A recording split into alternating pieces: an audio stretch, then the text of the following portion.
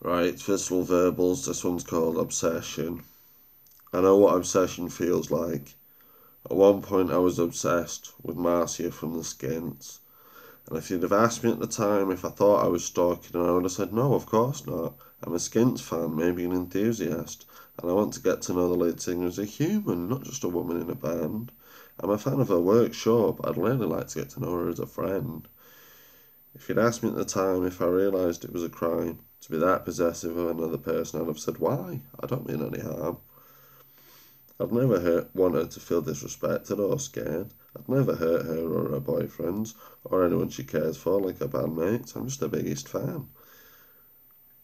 It was just a fleeting vocation. Now I remember little about her but her name, and the night the guitarist told me he'd kick my ass if I ever went to a Skint show again.